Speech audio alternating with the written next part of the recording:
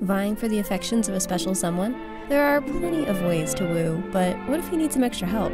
Are aphrodisiacs real?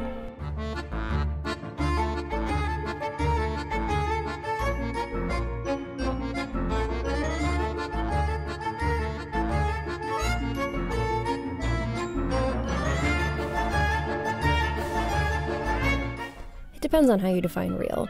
If you're in the market for love potions, you certainly have options. But before you run out to buy something advertised to increase desire, you might want to know whether it actually does anything to up your game. Let's look at what we do know.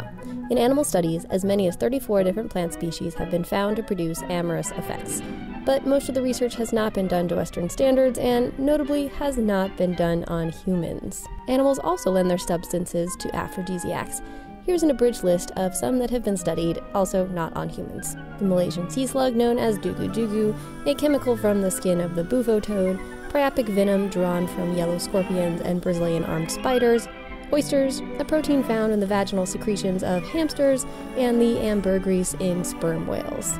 If this is all quackery, though, why do people believe in it enough to build an industry around it? Well, it turns out there can be some semblance of truth. Take the Spanish fly, for example.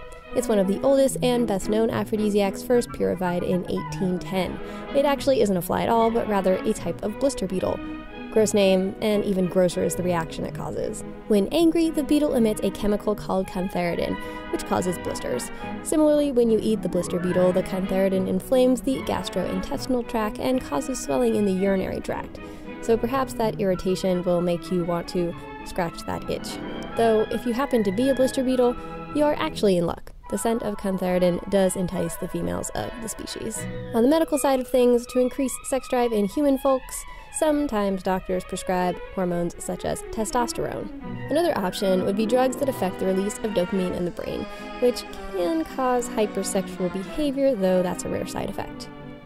When it comes down to aphrodisiac efficacy, it's really a crapshoot. Maybe eating tiger penis soup will make you virile and vibrant, or just leave you and the tiger population out of luck.